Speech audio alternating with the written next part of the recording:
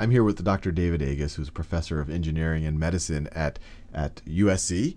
And we're looking at pictures here of things that seem very different to me. What is the commonality right here? The commonality is inflammation. So inflammation can be manifest by a runny nose and a cold or getting the flu. Right. It could be manifest by an infection in your toes. It could be hitting your head playing football or hitting your arm when you fall playing a sport. All of those can cause inflammation. And I want to, because inflammation has a certain meaning in everyday language. It kind of means, at least when I imagine it, means something is swollen and red. But here we're talking about inflammation in more of the medical or the scientific sense, where it's not, things are swollen and red because of inflammation. Right. And what is inflammation? It isn't just swollen and redness. You're talking about, a football player isn't getting swollen and red, or is he? So inflammation is your body senses danger.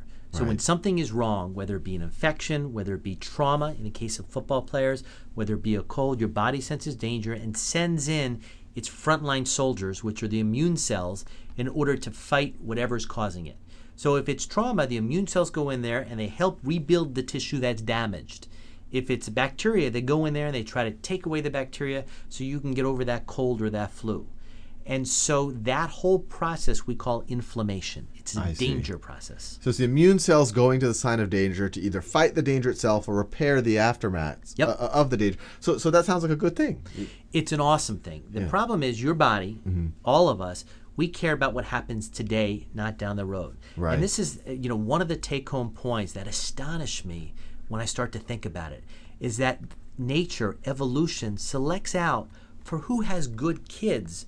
And that's what evolution is about. It's about having children, we call progeny. Right. It's not about what happens when you're 80 years old or 90 years old. Right. And so inflammation is fantastic about dealing with today's ramifications. Right. The problem is, if you get the flu today, Yeah. your risk of cancer and heart disease a decade or 2 decades from now are up. If I get the flu once. If you get the flu once. Really? So those 5-6 you're worrying days where you feel horrible, your inflammation is through the roof. Right. That's having ramifications down the road. Right. And just to take a side, this is already getting a little scary for me because I've had the flu, so I already feel a little worried about my cancer I can risk. tell by looking at you. I look at that. But the symptoms that we get when we have the flu or cold, these are actually, it's not the virus the virus is causing the inflammation, which is causing the symptoms. Yeah, and that's what's wild, is that when you get a virus, your immune system attacks it, and then you get a fever. I still don't know why we get fevers. Wow. It's one of those things where we call them the cytokines, which are proteins the immune cells make to send out and get more reinforcements and tell the body what to do. It causes a fever. Is a fever good? Is a fever bad? I don't know. We take Tylenol to lower a fever, but is that a good thing?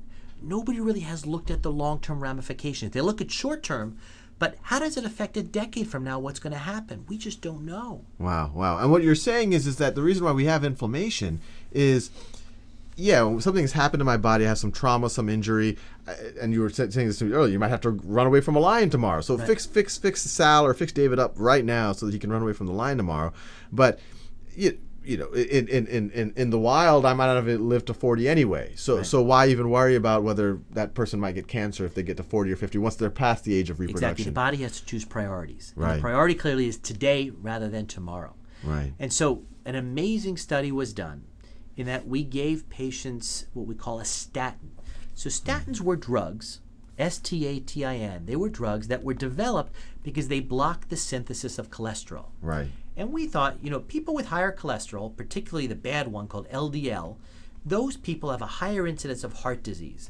So if we block the synthesis, we're going to affect heart disease. And what do you know we did? A dramatic effect where we lowered the death from heart disease with these drugs. Right. So it seems like they worked. They worked. Then a company or a very clever group did a trial where they gave people with normal cholesterol these drugs. Right. And they had a dramatic effect in that it delayed heart attack and stroke by almost a dozen years. Wow. And it reduced the incidence of cancer by about 40%. So cancer, something, we don't associate cholesterol. Different. Wow. So it turns out these drugs, which were the biggest drug in terms of sales we've ever had, worked by lowering inflammation. So their effect on heart disease wasn't by lowering cholesterol. It was predominantly by lowering inflammation. The effect on cancer was by lowering inflammation. In fact, do you remember when the swine flu came out a couple years ago? Right. So if you got the swine flu, The only thing that protected you from your lungs collapsing and going on what we call a ventilator, a breathing machine, was being on one of these statins. Because it would stop the inflammation. Because swine flu people Yeah. were dying from just the inflammation going nuts. Yeah. And so this is fascinating. So it isn't even necessarily the people who are dying of heart disease. Is it necessarily the cholesterol that's killing them, or is it the inflammation that's causing cholesterol? Well, I think it's this chicken and the egg phenomenon. Right. Is that the inflammation allows cholesterol to deposit and they go see. together. I see. So it's really the statin affects inflammation, which then reduces cancer by stopping the inflammation and stopping the exactly. One of the cholesterol. problems we have in biology, in medicine, it's what you can measure. Right. And so I can measure cholesterol. Right. I don't really know how to measure inflammation well. Right. So while we can make these associations in big studies when we look back, if I had a metric, if I had a blood test or something to look at for inflammation, I can optimize things. Can you not measure just the amount of cytokines and other inflammatory type of things that become increased in your? Does that happen? But there are different types of inflammation, right? So I see. some inflammation can be good, some can be bad, some can be really causal, some can be a little bit causal, and so we're putting them all into one basket now, which is inflammation. The key is to start to tease them out and be able to modulate them. You know, you could develop a drug, but then you have to optimize it for a particular purpose. Right. So these were optimized to lower cholesterol, and they do that very well. They also lower inflammation, and they work beautifully in that regard. But how do we optimize that going forward? Right. What it also means is that when you look at your lifestyle and my lifestyle, we have to limit inflammation. Right. So what are the easy ways to do that? One is, which I think should be mandatory, things like the flu shot. Right.